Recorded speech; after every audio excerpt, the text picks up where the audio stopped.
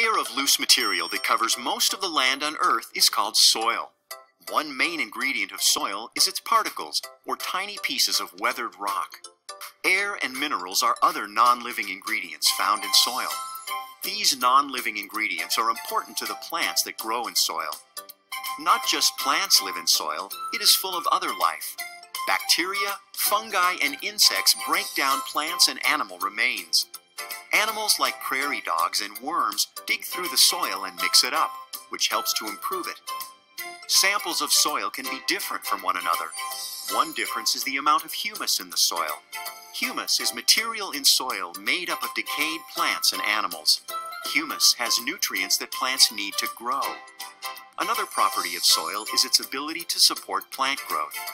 The three types of soil are sand, silt, and clay. Soil with a mixture of these three types is called loam.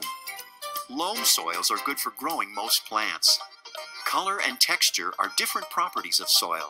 These properties depend on the ingredients in the soil. Another difference is the ability to hold water.